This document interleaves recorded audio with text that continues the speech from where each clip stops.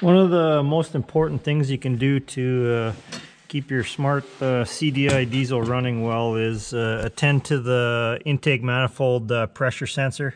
That's this thing right here. Or it's just a map sensor. It measures manifold pressure.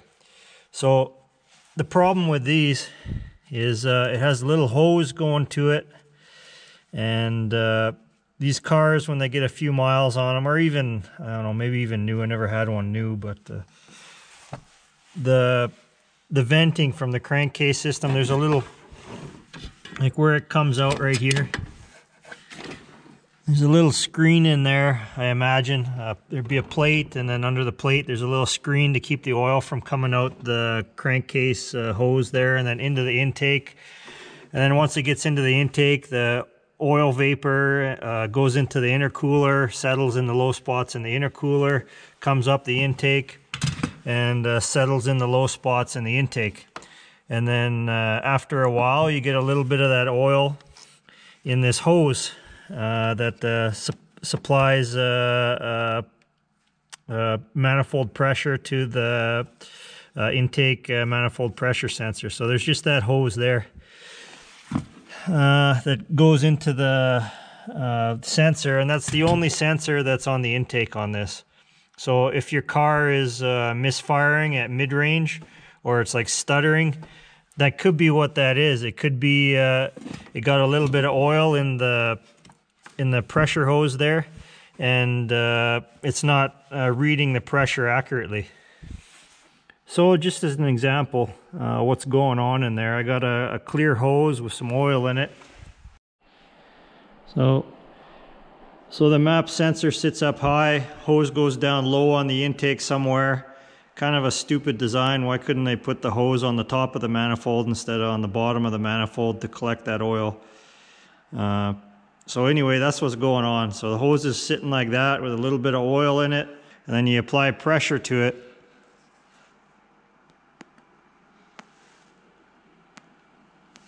And you're not getting, so here, I'll do it with without my finger in the way.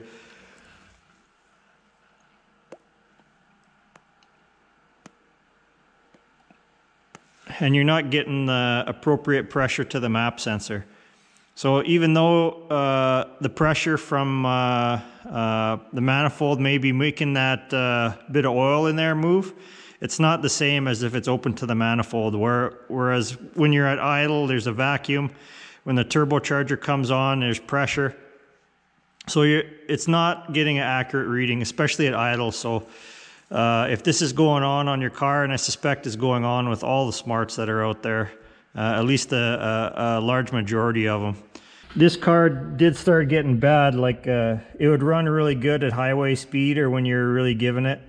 But mid-range, so anything over like 1200 RPM to 2100 RPM, it would stutter and misfire, and wouldn't necessarily notice it except for like a hesitation when I was driving before I put the straight pipe on it. But now as soon as the straight pipe is on there, I can hear it misfiring. So yeah, this map sensor plays a big role in how decent the engine runs. Well, I suspect it ties in with timing as well, because it wasn't like it was just lack of power, which if it just affected the fuel trim as you're driving, it just wouldn't have the power in that range if it wasn't getting the proper pressure. It was actually like misfiring and acting weird. So the sensor data must tie into timing as well, the injector pulse timing. So yeah. The map sensor is very important. I had this car in town when I started noticing it was doing that, and I had stole the map sensor out of that one because that one ran like a top. You know, I rev it up and you know, it wouldn't sputter or anything. So I took the map sensor out of it and I put it in this one. I went down there and I disconnected the hose. So I disconnected the hose. If you're lucky enough to get the plastic clip, so it's just a little, I don't know, like an alligator clip. I don't know what you call it. It's to two teeth in line with one another there. And then so to get that one off, you just raise one side of the clip off, raise one side of the clip up, and then you know, it can separate. So here, I'll try to get it apart.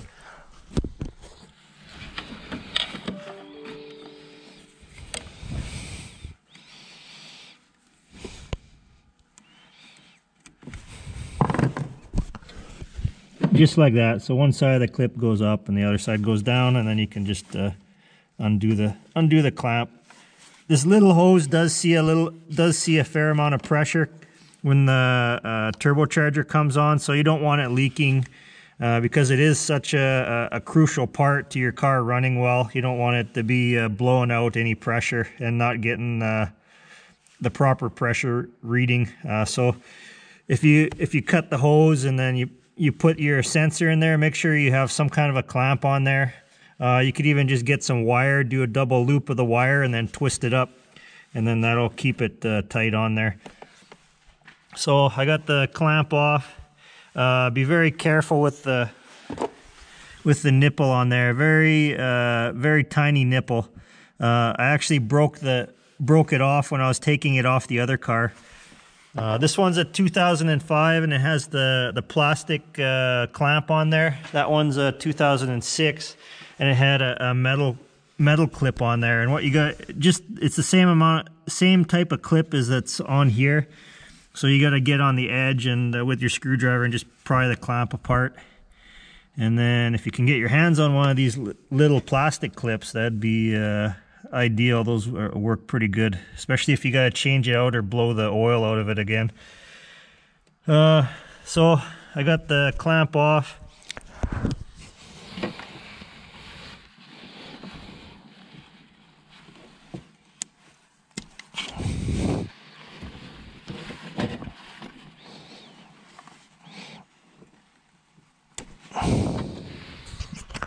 And I got the hose off. See, here's where I repaired it because I broke the little nipple off.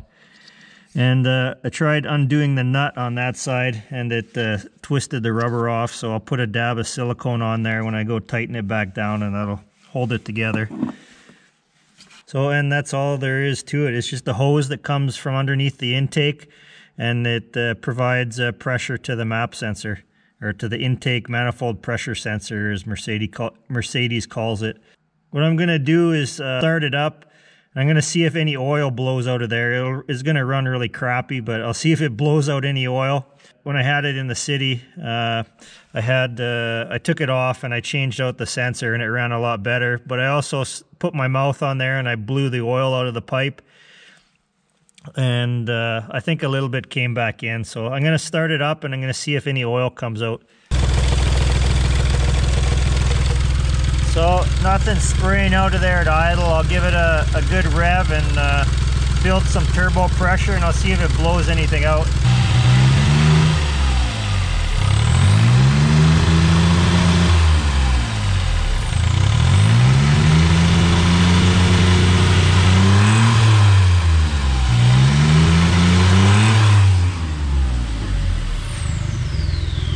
Yeah, it's running like it did before I blew the pipe out. So when it has zero pressure going to the map sensor, this is how it runs.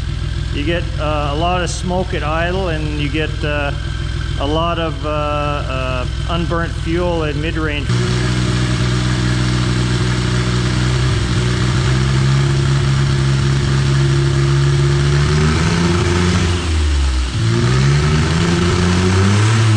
So it's not running very good, in other words. And look at that, it blew some oil out of that pipe. So yeah, that's definitely what's going on. Yeah, so I'm gonna get the air compressor and I'm gonna blow that pipe out. Oh, there. Yeah, so frig. The hose is right there. The hose comes out right there. So how stupid is that? I have a big loop with the hose underneath the, yeah, so a big loop with the hose underneath the manifold, underneath the bracketry there, and then it just gets oil settled in the bottom of it, and then you don't get a proper sensor reading. So what I'm going to do, I'm going to pull that hose so it's routed up over the top, and maybe I'll have to mount that sensor a little bit differently. We'll see. So I'm still not happy with the hose routing. So I think what I'm going to do is route it the same way it was. The only difference being I'm going to stick a zip tie underneath the wiring bus there, or the wiring shielding. So I'll just zip tie it up so it doesn't loop down on the bottom. And then we'll see how that works. I don't want to change the length of the hose because that changes the volume. It may or may not have an effect on it. It's so when the engine was programmed, they programmed it with the map sensor in there and this length of hose. So if you change the length of hose, that changes the amount of volume inside the hose. So then when it's idling or when it's starting, you may get a slower response from the map sensor. You know, like it's tuned to recognize this amount of delay. So if it's you rev it up, it takes so much time to pressure it up and get the appropriate reading with the map sensor. You know, same at idle. When you know, you step on it and it creates a vacuum, it takes so long for the map sensor to register that vacuum. If your hose is bigger, like if you decide, oh, I'm going to mount this over here somewhere, and you put a bigger hose on there, well, it may not have the correct reading when it needs it. Eventually it will have the correct reading as it would with this one, but it'll just take longer to read it, that's all. I don't know, may or may not have an effect. So, but anyway, I'm going to keep the hose the same length, and yeah, just route it the same way, and then I'm just going to zip tie it, because I don't see a better way of routing it. If I route it over, then the hose is kinked there. If I route it under, it still has that low spot that collects oil and then plugs the pipe off. If I go over top, then it's kind of a steep turn underneath the map sensor. I got it coming up over the wiring harness there, and down and back up into the sensor. Hey, that works. So I got it beside the wiring bus there. Hey, yeah, that's perfect. Here's my hose. Here's my hose coming out of the manifold. It goes up, and it's sitting on top of the frame, the metal frame, the mounting for all these hoses here, and for the wiring harness. So before it was routed underneath, that could have been the problem. Maybe somebody worked on it and routed it underneath. Maybe I'll look to see what that other one is underneath also. Yeah, that's the way Mercedes routes it. So Mercedes routes it underneath that wire, underneath that metal frame for the wiring and the hoses, but there's a spot it can sit on top of there nice and loose. It's not going to get kinked. So yeah, that works great.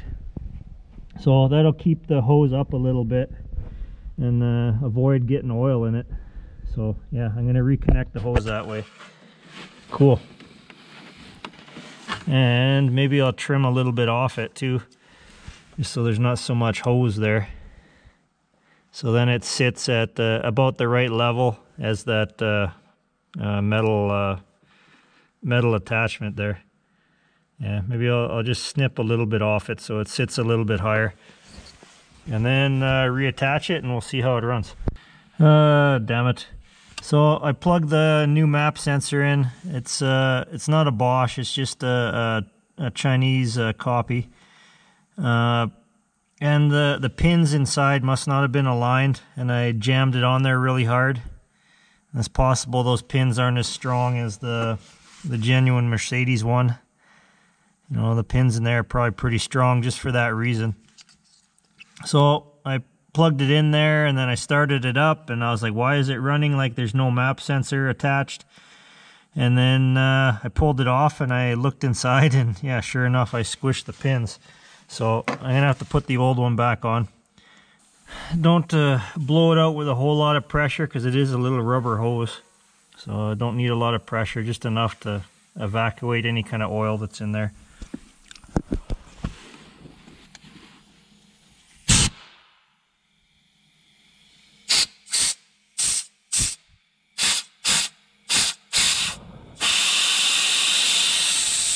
So I'll plug the old one back in and we'll see what it sounds like with the map sensor actually working. And then it's a good idea to try to snap that clip back in without it attached, and then you can squeeze it together, because it does go in there pretty hard. You gotta push on it pretty good for it to lock in place. So just when you snap it in, check it, make sure it's locked in, because it takes a fair amount of force to get it to go in there. And if you're pushing on those rubbers, you could tear off the one side like I did there, but I tore that off, probably trying to loosen it off. And what's in the way here? Oh, my clip. Okay, so I guess that clamp has to be facing a certain way or else it hits on there. So that clamp has to be facing forward to the connection, or else it hits on the mount. Okay, so I got the hose blown out, and I got a map sensor that's fairly decent. And the connection is holding strong, it's not popping off there. So I'll go start it and we'll see how it runs.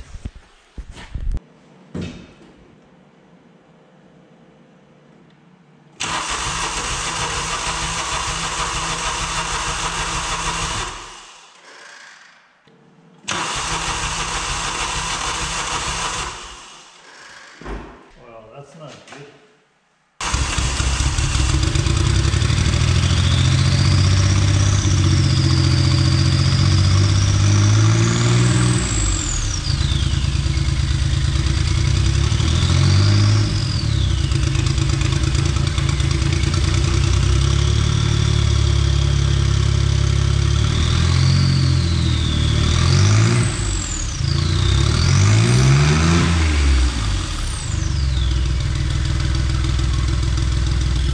Got the new sensor installed.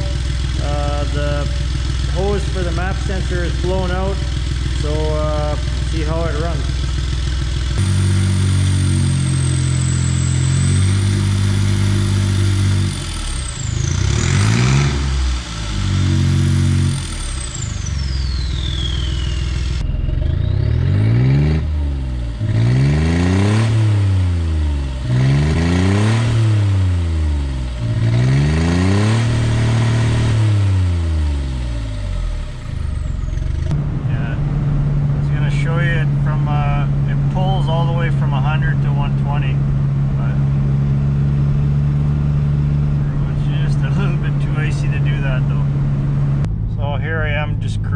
Town before, it would be sputtering about this RPM, so it's definitely running better.